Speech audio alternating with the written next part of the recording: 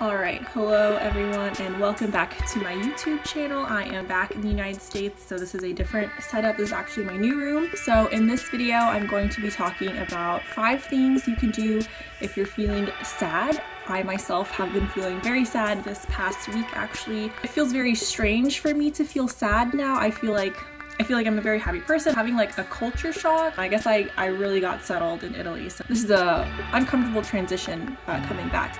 I miss my boyfriend and I'm not on vacation anymore. I feel like that's basically why I'm feeling sad. My feelings are still valid and I still need to get through this.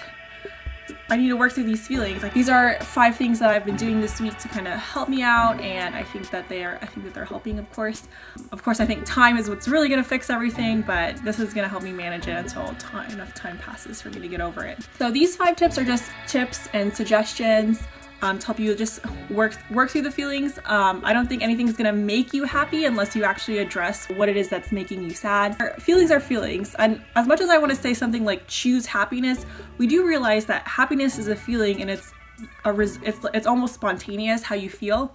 I still want to say choose happiness because I think that you can choose a lifestyle or a routine or an environment or like set yourself up to be happy. You can't make yourself happy, but I think you can definitely support a journey towards happiness.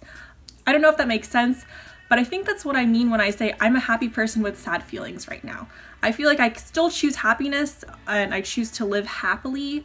My feelings are still there, but such is life, you know.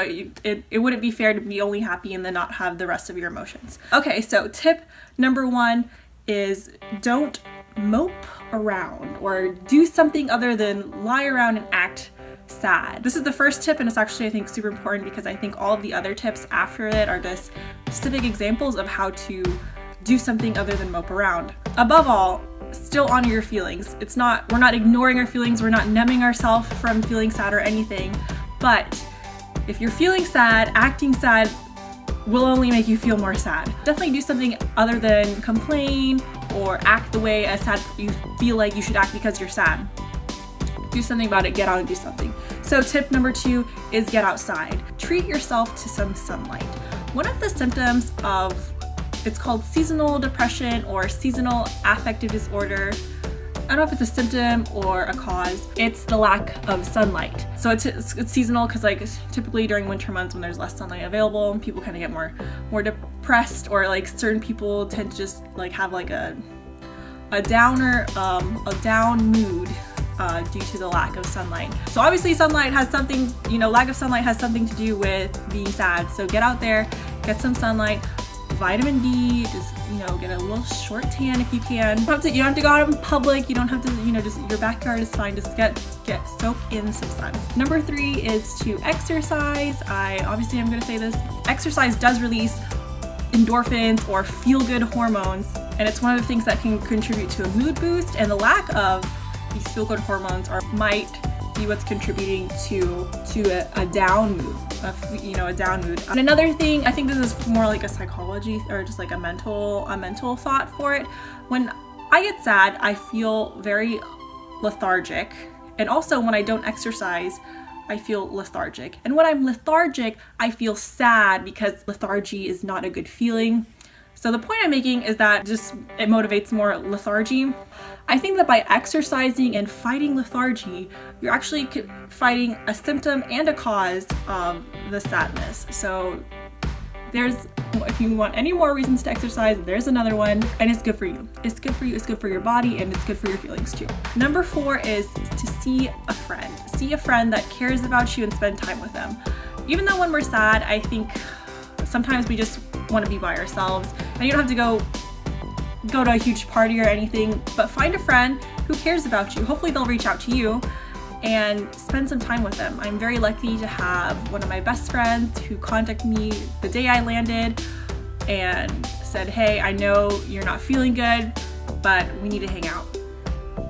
And I'm really thankful for this friend. And I cried with her, but by reaching out, she showed she cared. And when I feel like I'm cared for, it's hard to feel, I still felt sad, but it's hard to maintain a feeling of sadness when you know that someone cares about you. Plus, if you need to, they'll be there for you to talk out your feelings to, and maybe that'll get something off your chest, and maybe that'll move you towards the process of actually feeling better and actually addressing what's making you feel sad. Number 5 is get in the flow, or get in flow, or I believe flow is defined as a state when you're doing an activity for which your level of ability is equally matched to the task at hand. It feels good because you're like, I'm perfect for this thing that I'm doing. It's not too challenging for you, and it's not too easy for you. You're not too good for it, and you're not like so bad at it that you're overwhelmed. And doing this, it passes the time really quickly. You get into a state of flow. Time passes. It feels good. It's a good place to be. Examples of this activity would be maybe a puzzle according to your difficulty level, coloring, like I know they have those adult coloring books, and I don't know if that's why they're so therapeutic, but that's why I like to color, because it's perfect to my abilities at that time. Easy to do, but not too easy that I'm bored. As a bonus for your flow activity, you could do something that is productive. For example, you could do the chores like clean your room or wash the dishes, fold the laundry, sweep the floor, blah blah blah blah blah. And afterwards you have something to look at and see, oh, I accomplished something today, and that makes you feel good. So these are my tips for feeling a little bit better when you're already feeling sad. These are kind of treating the symptoms of sadness, or just like kind of treating the feelings of feeling sad. Obviously, like, you need to honor your feelings and see what's actually bothering you, but this is just so the feelings don't overtake you. So I'm back in the United States, and I'm continuing with this channel. Obviously, that's what this video is for. I'm working through a lot of stuff here, and I'm so excited, I'm so overwhelmed, and I'm so stressed, but I'm feeling less sad, thank you. So I really wanted to pass that on.